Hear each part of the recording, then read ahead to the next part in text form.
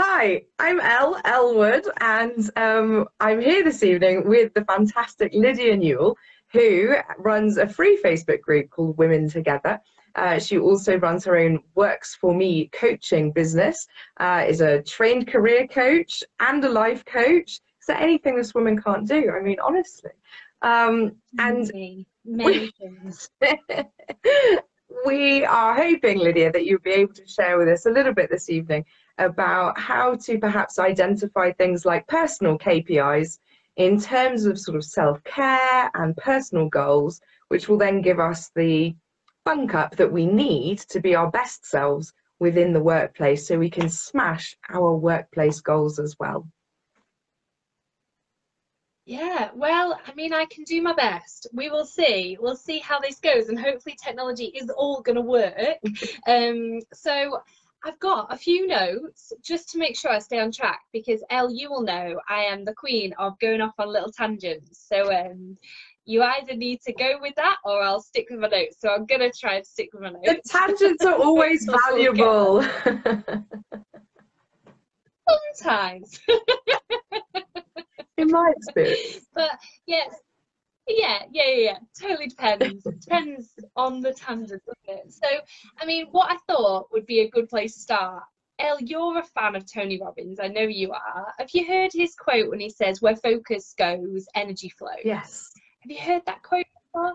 So that's something that I just constantly remind myself of, because wherever you're putting your attention, that's where your energy goes. That's where a lot of your brain power is going to go, and that's where you're going to start seeing results. So if you're focusing on all the things you don't want, your energy is going to go to those things. If you're focusing on the things you do want, your energy is going to go there. So I was just having a quick think about what do I want to share with you lovely people this evening, and I think in terms of personal KPIs, because a lot of people think personal KPIs and goals, they're the same thing, and often they are. They can be used interchangeably, but I would say there's a slight distinction that your goal is the end result, the thing you want to see happen, and your KPI is how you measure on your journey there, am I on the right track?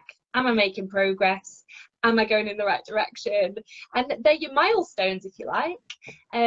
So in terms of setting personal KPIs, I think the first place you need to start is really figuring out what are your goals. What do you want your life to look like? Like you said, Elle, when you're working on your personal KPIs, it has an impact on your work KPIs as well. Because if you're feeling like you're in balance, because work isn't the only thing we do, is there? There's a rumour going around that life is more than just what we do at work. And so there is more to life than work. So I hear. So I think actually it's one of those, work is, yeah, we spend a lot of time there. There's all these other things that make up who we are. And if we're not paying attention to those things, life can start to feel a bit wonky and work can start to get impacted. So that's why I think it's so important to pay attention to where you want to go in your life outside of work as well as inside of work. Yeah, definitely. Is that a introduction? Does that all make sense? It makes perfect sense to me. I think that's really a really helpful way actually of breaking down goals and how you can work towards them, and what the purpose of a personal KPI is, because it sounds a bit jargony, doesn't it? It sounds a bit of a buzzword, you know, rather than actually something practical, but it refers to something that is measurable along the way to getting to a goal. So how do you help people with goal setting? Because sometimes it can be a bit baffling, like, you know, there's a lot of women in this group, for example, and I know that they're dealing with children and cooking and all those sort of things that that chaps often do too, but sometimes not in quite the same way. So how do, when you're a woman dealing with everything, all of that already, do you then go, what do I want as well? Like it just becomes another layer of demand on you almost. So how do you goal set and make it a positive? That's a really good question. And I think, I mean, I've got the this is how you goal set, and you do this, and potentially I will share that. But I just want to kind of speak into what you were saying about when you're juggling all these things. I don't know, is it a woman thing? Is it a is it an us thing? Like, I'd say we're quite similar, Elle. I don't, it could well be. I think, yeah, stereotypically, yes, as a sweeping statement, yes, that we have all these things, and like you said, men do too, but we can only speak from our experience as women, can't we? So so absolutely agree that as women we juggle a lot. Maybe men do too, I don't know. But I specialize in working with women, and the thing that I hear the most is, I come bottom of the pile, I don't have time to think about myself, I don't even know what I want. How could I even think about what I want when, or there's that mistake of, well, maybe not mistake, but slight confusion of, well, I'm happy when my husband's happy, I'm happy when my kids are happy, I want what they want. And that's wonderful, and that can be part of your goal, but I don't think it makes up the whole picture if we're truly honest with ourselves. And that's tricky, isn't it, to be totally honest with yourself, because yeah, it's only you that can call you out on it. And so you can say, no, that is me, that is me, of course I only want what my husband wants. Do you though? I'm saying with a lot of love, because actually as soon as you say it, as soon as you explain to somebody what you want, or you admit what you want, then you have to do something about it. Because if you don't, then you're faced with that fact that you knew what you want, you told someone about it, and then if you don't do anything about it, oh, do you then live with regret? Oh, and that's a horrible thing to be left with. So I do know a lot of women that maybe they do secretly know what they want, but they don't want to voice it, because that's quite a scary place to be in. So I just wanted to speak a little bit to that.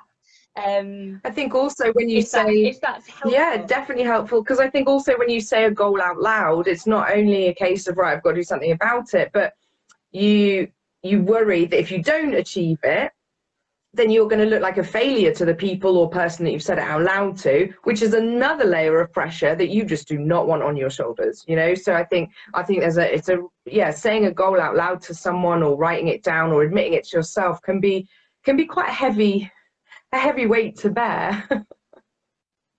It can, and there's all sorts of pressure involved in that, isn't there? But I mean, I had a coaching call with a group of women, of you were one of them, Elle, so this will be familiar to you. But we were talking about, actually, plans can change. If you set a goal, nobody is going to say, well, you said it, so well, actually, I say nobody, some people might say this, but you don't need to listen to those people. So if you say something out loud and then you change your mind, or your circumstances change, and I think there's a lot of resistance around setting goals, a lot of resistance around planning, because, well, what if I change my mind, or what if I fail, and a lot of all of the things that we just talked about. And I get it. I really get it. I totally do. But I also think, actually, if you don't set those goals and don't set those plans, then you're even less likely to get the things you want anyway. And so, yeah, if you need to hear permission from anyone, this is your permission that your plans can change and your goals can change. Just because you tell somebody it, you can go back to them and say, hey, yeah, funny story, I decided I didn't want that thing anymore. I started putting in the work and decided it wasn't for me. That's okay. So just to speak a little bit to that as well, because yeah, I think that's a big part of goal setting, and the resistance that can come up. And maybe we have excuses, maybe we have reasons, like, I've got so much on, I'm so busy, I'm doing all these things, and they might be totally valid, but when you really want something, you're prepared to make some sacrifices.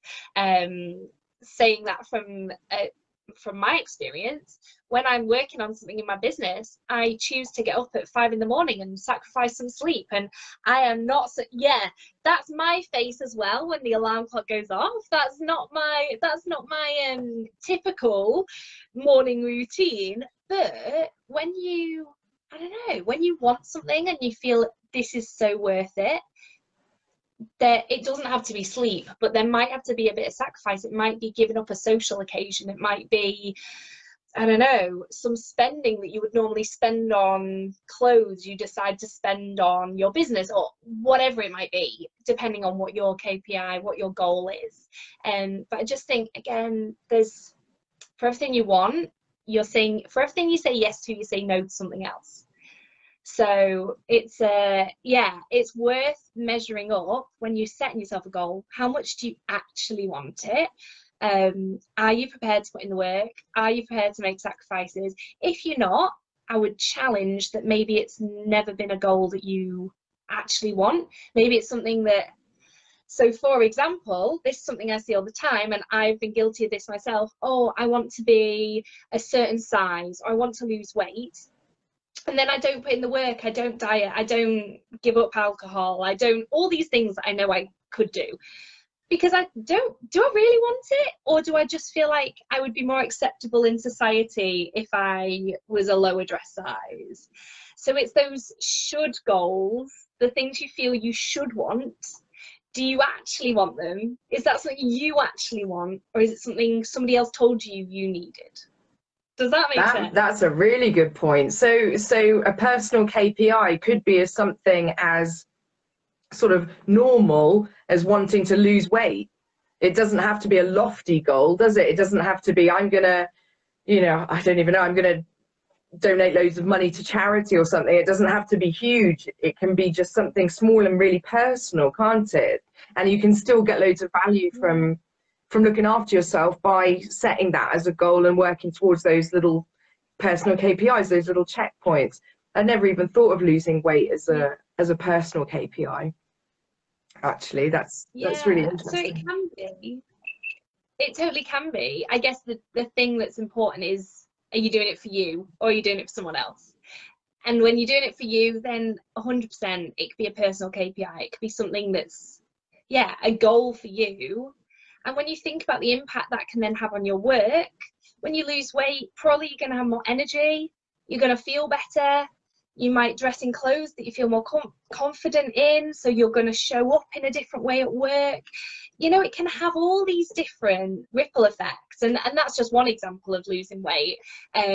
Obviously, your goal could be whatever you want it to be, and it's really just thinking about, why do I want it? One of your motivating factors could be because you'll show up at work differently. You'll perform better at work. That could be one of your motivators, or that could be the last thing that you care about, depending on your relationship with work. Or it could be the reason that actually you're doing it because you think you should. So it could be another reason why actually it's not the right goal for you. So I think that ties in really nicely to what you were saying. What are some common personal goals that women and your clients often, because I know you don't only deal with women, do you, but you specialize in them. So what are some examples, other examples, in case other people are thinking, oh, I might be inspired by something else Lydia's come across? Yeah, so I guess personal goals that I come across a lot are people wanting to set up their own business, having multiple streams of income. That's a really common one. Interestingly, particularly since the pandemic, that's been more and more common, and I think, well, it's obvious why that's a thing. But yeah, so that's been a really interesting one. And then once they've set a business, it's how do I grow it? So I'm not a business coach, but I do a lot of accountability coaching and goal setting coaching. And also a big part of my work is career coaching. So a lot of people that come to me, they've got personal goals of wanting to change career or wanting to get a promotion at work. So a lot of them are around work, but so I had a one-to-one client last night, and a man actually, so it shows I don't only work with women. So he was saying actually one of his goals was around having fun and having more time to himself and having a block of time once a month to go out on his own. And he recognised he doesn't have any hobbies. So we really dig down and we were like, right, well, what do you enjoy doing? And so actually sometimes a personal KPI could be rediscovering a hobby or finding a totally new hobby. And they're actually really fun goals to work on. So he's super motivated because he's like able to get out once a month after having a conversation with his wife, which I'm sure he will have had by now. So yeah, having that ability to go out and do something that feels like it's for you. And I think we dedicate so much time to our work, don't we? But knowing that you're setting your personal KPIs for you is so important. And that's why I said it's not about the should, it's not about something that somebody else wants, it's about something that you want, because then you're going to want to put in the work. So if you want to set up your own business so that you have financial freedom, that's something you want, you are motivated to do it, you're motivated to get up at 5 in the morning, or to miss out on wine night with the girls, or whatever it might be, you're going to be much more motivated to do it if it's something that you feel is for you. And yeah, does that answer the question? I think that's a wonderful answer. Definitely. I hate my husband always calls it snog language. Should, need to, ought to, and got to. And if you're saying anything like snog, then it's off the table, you know. Isn't it cute? That. Yeah. That's so cute. Yeah. A 47-year-old man saying snog. There's something gorgeous about that. It's so gorgeous, but also doesn't the word snog just make you go, ugh? I'm like 14 again, going, no. Oh, yeah. There was a really good book. No, never mind. I'm go off track. They made a film out of it. Something about Angus. No, never mind. Do you remember Angus thongs and snogging or something? It was very silly. Yeah. Very silly, very sweet. 14-year-old Lydia definitely read those books. Thank goodness. Not just dribbling. Okay, sorry, completely taken us off course there. But yeah, snog language is important. This is the thing about panties. It makes it more fun. Exactly. So I guess thinking about goals though, in terms of how you set them, that was something you asked me before and I've taken us off on this little thing. So to go back to what you actually wanted me to talk about, so in terms of figuring out what you want, I would suggest, and I love a good brainstorm or a brain dump or a mind map or whatever you want to say, get it all down on paper and really thinking about, don't put any deadlines on it, don't put any timescales on it, but in life, by the end of your life, what things do you want to have achieved? What things do you want to have experienced? It could be short term, it could be long term, but just get them all down on one piece of paper. Don't put any order to it, just get it all down. If you're struggling, or if you get a few ideas and then you run out of ideas, a place that you might want to go to is, what don't you want to experience? What in your current life do you not want to be there anymore? And then flip it on its head. So what would be the opposite? So if you don't want to be in debt, what does that mean? That's a really simple example, but you know, so I want to be debt free. I don't want to be in debt. I want to be debt free. You can fill in the blanks. So really think about in your own life currently, what are the things that you want to get away from? What are the things that you don't enjoy? What are the things you don't want to experience anymore? And get all that down on paper. Now this isn't goal. These aren't goals, the things that you've written down. They're just kind of intentions. They're things that you would like. But then really it's thinking about, at that stage, attach a time scale to it. So some of them might be bucket list goals of, at some point in my lifetime, I would love to, whatever it might be. Some of them might be by Christmas or by the end of the month. It could be that your long-term goals, so you might get a goal on there that you say, right, well, within 5 years. So that could then be a goal that you can break down further and go, right, well, if I want to be there in 5 years, where do I want to be in 3 years? Where do I want to be in 1 year? So really it's breaking that down to make it really realistic. And I think that's a real key. Well, it's definitely a key part of goal setting. If you're familiar with SMART goals, that's definitely one of the key points of when you're setting goals. It's making it realistic. I actually did an Instagram post today about setting unrealistic goals can sometimes really knock your confidence, because if you set yourself a goal that maybe you don't even believe can happen and it just feels totally out of your reach, there's a mindset thing there, but there's also what is physically possible in a month. If you decide, right, in a month's time, what is physically possible? And again, it's looking at how much time do you have to commit to that goal. So if you have an hour a week That's 4 hours in a month, 4.5, whatever it might be. Is it really realistic that you could get that done in an hour a week? Possibly, possibly not. It depends on that goal. So really, as you're setting these goals and as you're attaching timescales to them, it's thinking what's realistic. Because if you set yourself an unrealistic goal and then you give up after a month, it hasn't happened, you're building up all this evidence for your inner critic to go, next time you set a goal, it'll go, well, you remember what happened last time you set that goal? It didn't happen, did it? You can't follow through on your goals. You set these huge goals, they're never going to happen. That's what my inner critic sounds like. I don't know about yourself. In that very high and mighty voice. Mine sounds like my mother, but then so do I, so it's not that unexpected. It's really I think it's awesome that you can use this. Sorry. No, go on.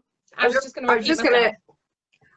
to say it's lovely that to think that you could use SMART, the acronym SMART, for your personal goals, because I'm not sure, you know, as a business person or people working within businesses, a lot of people have heard of SMART goals, and it's certainly something most business leaders or branch managers, to take an estate and letting agent perspective, would be regularly having to implement. But for some people, they might not know what that is. Could you briefly explain what the acronym is, just to remind everyone? Definitely. And it is one of those things everybody knows. Oh yeah, SMART goals. Yeah. It's really good. What does that mean again? So I've got them written down just in case I forget, and I do this all the time. So it's just in case my mind freezes. So SMART, so it's specific. So you need to be really clear on what you want. So that's where the brainstorming thing is really, really helpful. But then also attaching, why do I want that? As we talked about before. So be really specific on what you want, and I would add the little thing of and why you want it. It's measurable. So this is where your KPIs come in. Are you going to know when you've achieved it? Are you going to know your milestones along the way? So you want it to be measurable, because otherwise you might go, oh yeah, well, I've got this goal and it's really vague, it's really lofty, and you think, oh, I just want to be confident in my job. That's not measurable, because how do you know? One day when you wake up, how will you know that that is the day that you hit your goal? And it's really important to have a measurable goal, because then you get to celebrate when it happens, which I'm all up for celebrating. So that's why I would say measurable is a really key bit. They're all key, but then attainable. So we've just chatted about this. Make sure it's realistic, but don't make it too easy. Because if it's too easy, will you put in the work, or will you just put it off and go, oh, I can do it next week because I could just do it like that, I don't have to think about it? So make sure it's realistic, make sure it's attainable, but not too easy, so it still feels like a challenge. I'm going to make a sweeping statement. I think everybody likes a bit of a challenge. That is a sweeping statement, but I think challenge can be a good thing, and then you feel like you've worked at it, and then you're more likely to celebrate afterwards. Again, all about the celebration here. Don't know if you're noticing a little theme. And then the R stands for relevant. So it needs to be relevant to the life that you want. So in terms of thinking about, well, if your goal is a 5-year goal, where might you like to be in 10 years? Does it link in? Or if you've set yourself a goal by the end of the year, is that relevant to the life you want in 5 years' time? That's maybe easier to be thinking about. So, and again, that links into your, make sure you know why you want it. Because you might have this goal that you want to earn a whole load of money, and that's great, but maybe thinking about, what do you want to spend it on? Why do you want it? Why is it important to you? And having that as your motivation rather than just this amount of money, if that makes sense. And then the last one is time bound. Give it a deadline. Otherwise, it will just constantly be put off. You'll constantly be putting it off and go, oh, I could do it next month. I could do it next month. And then suddenly it's 5 years later and, you know, further forward. Definitely. And I think that will help with procrastination, won't it? Because if you know you've got to get it done within a certain amount of time, then you're less likely to put it off. And because you've reverse engineered it, as you're describing, you know, if you've got a 5-year goal and then you work backwards. So what am I going to do? What's it going to look like at 5 years? So what have I got to do? What's it going to look like in 4, 3, 2? And therefore, what's it got to look like by the end of this year, by the end of this month, by the end of this week? What can I do about it today? Have I got that right? Yes. Yeah, 100%. And again, just to speak to this, because I know a lot of people that I coach are like, I don't know where I want to be in 5 years' time. And actually, yeah, fair enough. And this is the thing again, you can change your plan. If you set yourself a 5-year plan, it's okay. Even if you've been working on this goal that then suddenly isn't massively relevant, it's all experience. It's all, you've had some wins that you've celebrated along the way. It's all taken you somewhere. You've probably met some new people, learned some new skills, got some new experience. You just never know where stuff's going to take you. But I mean, in terms of the 5-year plan thing, we couldn't have predicted COVID, could we? So that screwed up multiple, well, hundreds, thousands, millions of people's 5-year plan. So there has to be that flexibility in it. Even if you know, right, in 5 years, I know that I want to be, and you have a really specific plan, that's wonderful. That is wonderful. But if we don't have a bit of fluidity in it, you're going to be disappointed. And that sounds really negative. And I don't mean it to. You might be further ahead. You might be further ahead than you wanted to be in 5 years. But it's just thinking about what might life throw at you. We just don't know. We don't know, definitely. So we can have our I think that's a really nice way of looking at it, because I'm husband again often references, I'm sure it's Gary V or somebody like that. I don't know if you know of Gary V. He's a huge estate agent trainer, and he's extremely passionate and probably testosterone and rah, rah, rah, rah, rah, rah, like this. And if you're not doing it right, then F off. And that's amazing and very inspiring at times. But it could not be him. I could be completely misquoting, in which case I apologize, Gary. Not that you'll be watching. He says, set yourself a 5 year done within 6 months. You won't have it done within 6 months. You'll be a lot further forward than someone that than you would be otherwise, sorry. But I quite like the idea of actually almost doing the opposite, which is setting yourself a 5-year plan and kind of being a bit fluid with it. But that doesn't mean you don't hit your personal KPIs. It doesn't mean you don't try and hit them. It just means that actually, if you don't get there, it's probably all right. Because I think a lot of us end up beating ourselves up to the point of, like you said earlier, at the point of no return, the point of, well, I might as well sack it all off then, because I'm never going to get anywhere, am I? Look, you know, and it becomes this massive drama and puts you off doing any of it. Yeah. And actually, you can see why your inner critic has a field day, because that stuff happens. And then, yeah, so your inner critic is the stories, the negative stories you tell yourself of all the reasons why you can't and you shouldn't and you're not good enough and all that. And when you're feeding into that, then next time you try and set yourself a goal, it becomes a bit of a self-fulfilling prophecy. There's ways to change it. There's totally ways to turn back, but it's harder. So that's where I would say setting realistic goals, being comfortable with changing the goal, changing the goalposts, being comfortable that they might come closer, but being comfortable that they might get pushed back. We just never know. And I think, like I say, there's a resistance. I know there's a big resistance around making plans because of that. But actually, I use this example sometimes of, if you're going to go on holiday, how would you know what to pack in your bag if you didn't know where you were going? And then, so you might pack everything for a ski holiday, but actually you end up on a beach holiday. That's going to not be great. But actually on your way, you might have gone on a detour and gone via a supermarket and bought all your beach stuff, and it's all fine, you know? So actually along the way, we pick up stuff that is important, that might seem really irrelevant at the time. But I know in my life, in terms of my career, it's all about the detours. It's all about the detours that I didn't plan for, that have created opportunities, that have meant to have met people that have been really influential on my life, and you'd look back at the time and you go, well, that was a waste of time. And actually, I really believe nothing's a waste of time. It can feel like it in the moment. So I studied for 4 years to do a degree I never used. So and in a very so I studied speech language therapy, so very vocational, kind of just going down one route. And I didn't do that. I fell back on my volunteering and went into schools and youth work for a time, and then I qualified as a life coach and blah blah blah.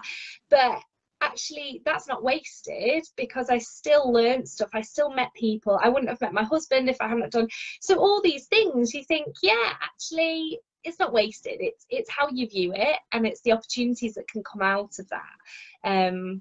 There you go. There's another massive tangent. I loved it. But I loved it. As always, I loved it. Can I just quickly say hello to Kath and hello to Kim, and thank you ever so much for being here. It's very kind of you both. I would like to ask Lydia another question, which is, as we've been talking about goals and changing goals, I've been talking to a client this week who's been on the path of world domination, like a lot of us are in estate and lettings agents.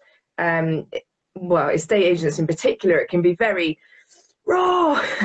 You know, it's a very high-paced, mad industry, you know, and it can be very fierce, and that's very exciting a lot of the time. But sometimes you go, oh golly, I don't want to do it anymore, and they're thinking of actually dialing things back.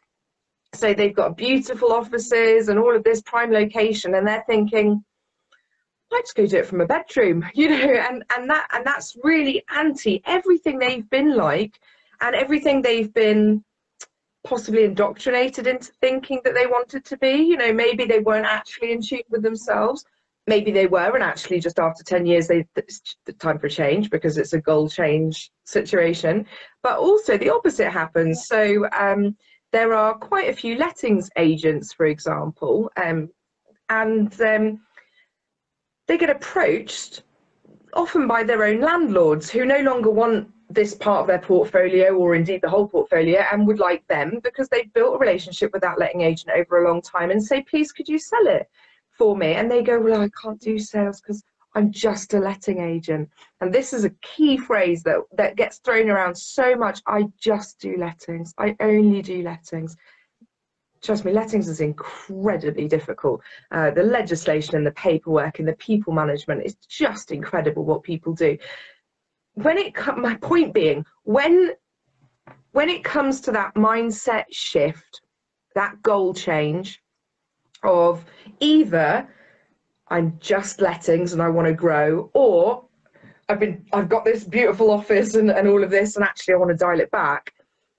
How do you help people make that gear shift? Because sometimes when I speak to people, certainly they've been stuck in that gear shift location for maybe months, years, where actually they've just gotten stuck and they can't push themselves to dial it back to where actually they're going to do more personal KPI hitting, or upscale it to where actually they're more than capable of being, but they're intimidated or worried or nervous. So I don't know what I'm asking. How do you help people shift that gear shift?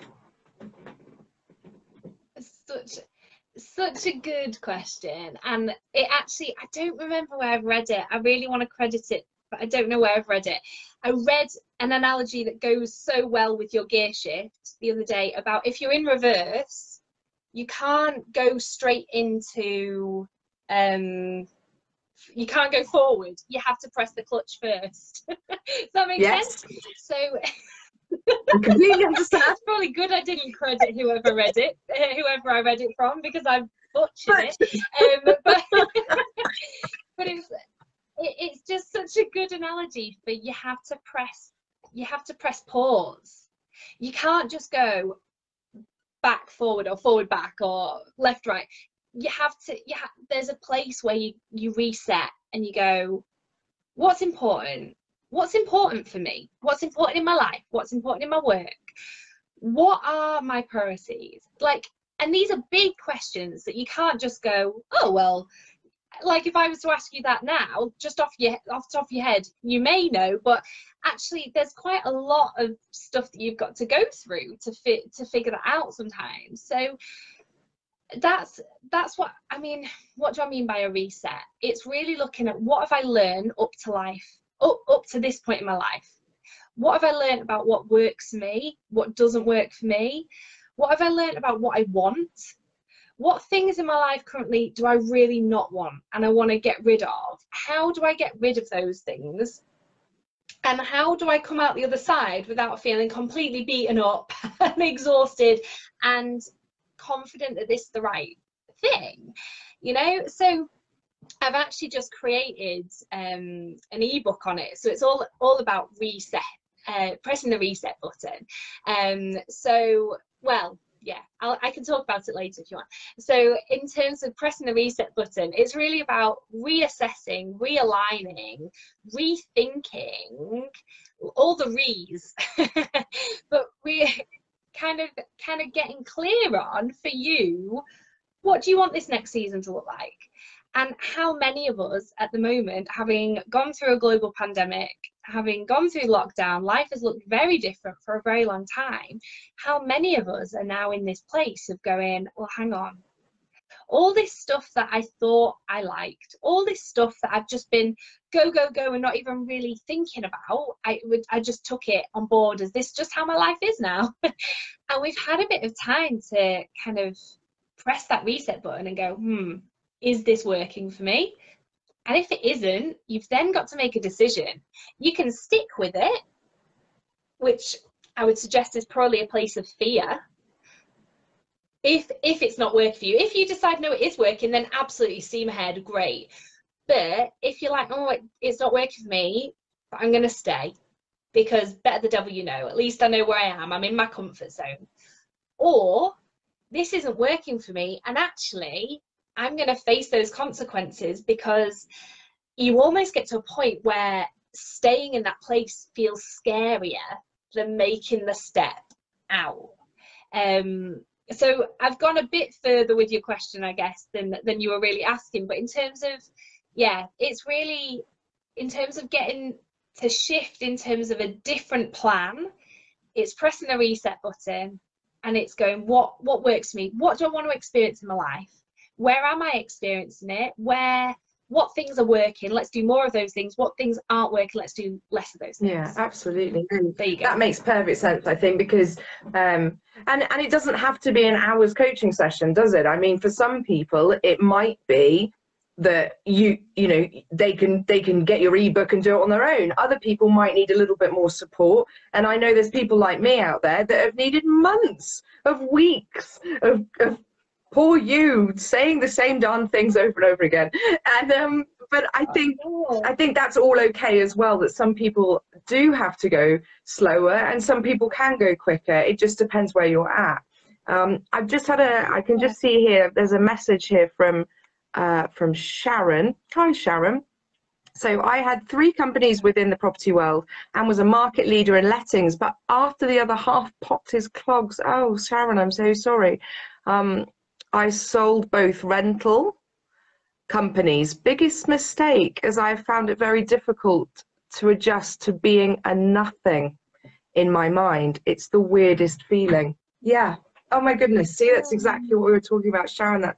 Thank you so much for sharing that. That's incredibly poignant and exactly what I was just saying. You know, how do you readjust your mindset to who you might be now? Because I didn't have anything so dramatic as Sharon, but I went from being a medical school student training to be a surgeon, where even the fish and chip shop lady was impressed, you know, when she says, "What do you do, love?"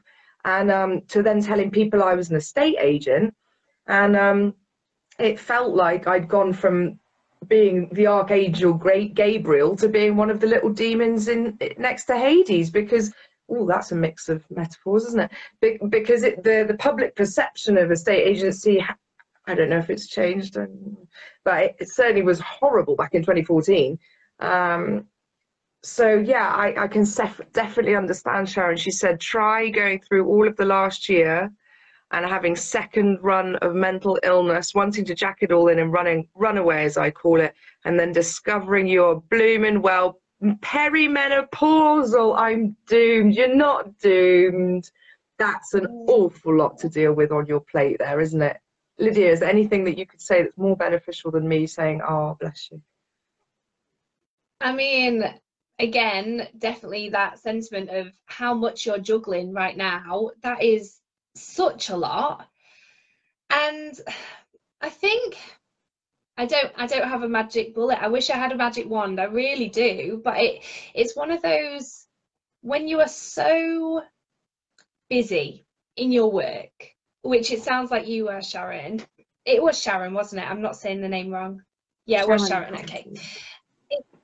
Yeah, so when you're so tied in and that is your life, that's your world for a lot of people, when those things are taken away or when you shift gear into something else, there's a massive adjustment. And it sounds like, Sharon, you've had to adjust to a whole heap of things in a very short space of time.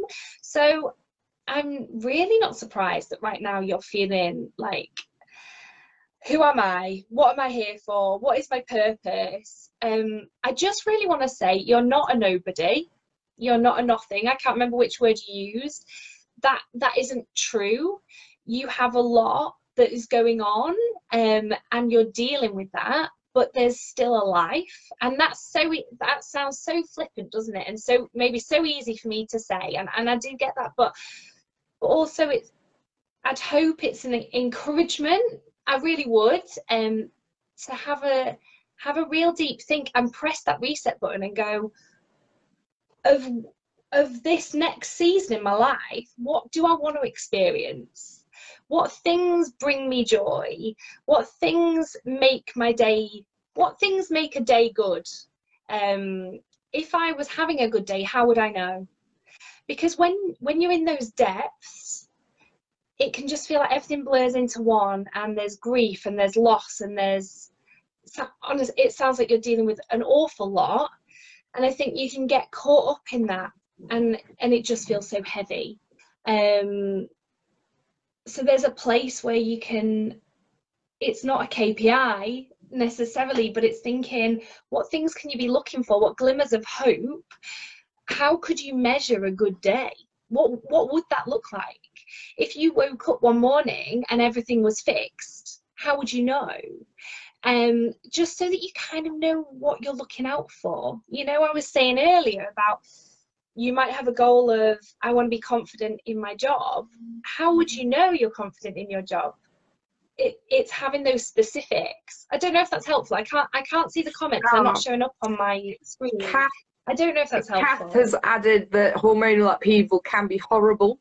And I can certainly attest to that myself. I only just was speaking to somebody about that this morning, complaining that I've got no consistency, because for weeks at a time I'll feel, frankly, Sharon, to share how you feel, suicidal. My hormones will take me within moments of not being like that at all, and it's quite baffling. So I do certainly understand that perspective of it, and Kath very kindly agreed that, as a menopausal lady herself, the hormone upheaval can be absolutely horrendous.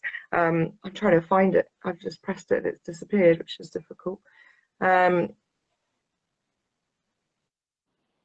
But Kath recommends support from others, self-care, and learning more about what you want can help you through, and it's worth seeking. But Sharon says that's the problem, is actually right now, there isn't joy in anything. And she walked into the doctors last week in a hysterical state, saying, you have to help me. I've never done that in my life. So shameful. Promise you, it's not shameful. I've done the same thing, and they have seen it hundreds, if not thousands of times in their career. And I speak not only as someone that's done it, but as somebody that's worked in it. I worked in A&E for a long time, and in lots of various community medical situations, and that's what they're there for. That's what we're there for.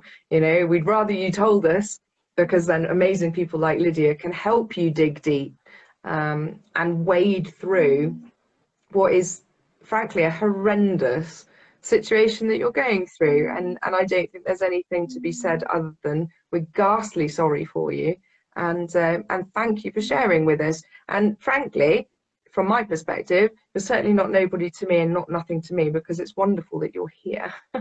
That's made my day. Yeah, and just to add on, I'm just so glad that you were brave enough to go and seek support. Absolutely. Actually, that's incredible in itself, and that's why medical professionals are there. It really is. So yeah, just good for you for acknowledging it and having the insight that something wasn't right. And I really, really, from the bottom of my heart, hope that a bit of joy starts seeping back in. Absolutely, absolutely. Well, it's actually 9 o'clock already here, so that means we have been whiffling for a long 45 minutes. I wonder, Lydia, you mentioned an ebook earlier in this chat. If you could perhaps tell us a little bit more about that, and tell us a little bit about how Sharon, you have not brought down the tone. There is absolutely no need to apologise. We've already covered some slightly less than chirpy things. That's just the nature of life, isn't it? And that's what we're here for, to make sure that we're all talking about the real things. So nothing's hidden. Absolutely. Everything's real, and it's heartcore sales, not hardcore sales. That's why that's my tagline, because I really mean it. And I really mean that, Sharon. Sorry, Lydia, before I interrupted myself, tell us about your book, please, if you would be so kind, and the various other ways that people might be able to reach out to work with you, because I know you've got a free group as well that I used the cover photo for the event. Yeah, absolutely. So I've just created it. Well, it's called the Get It Done Starter Pack. So in there, it's kind of everything that we've talked about this evening, actually. I wasn't meaning to introduce all those things, but it's clearly just in my head. So there's a How to Press Reset ebook that talks you through a bit of the process that I've kind of touched on a little bit this evening. There's some journal prompts to help you get clear on the things that bring you joy, the things that you do want to experience in life, the things that you've learned in your life up till now, and how to make those things work for you. And there's also a goal setting workbook. So it talks you through, you don't have to remember what SMART stands for, because it walks you through the process. So you can sign up to get a free copy of the Get It Done Starter Pack. So that's over at worksformecoaching.com/GID. Stands for Get It Done. So you can grab that, and yeah, that's my gift to you. But I mean, feel free to come join me in my Facebook group. So my Facebook group is Women Together, Finding Happiness in Work and Life.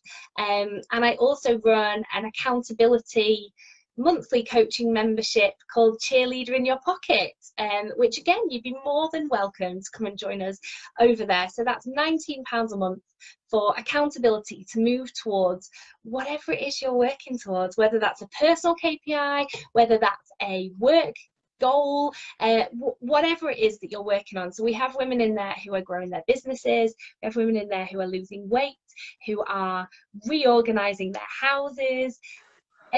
Literally, whatever your goal is, I know it can be helpful. So we have we have monthly training in there, we have monthly coaching calls, there's daily prompts, there's so much good stuff.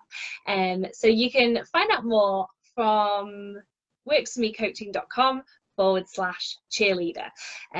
So there you go. Hopefully that isn't too much information all in one go.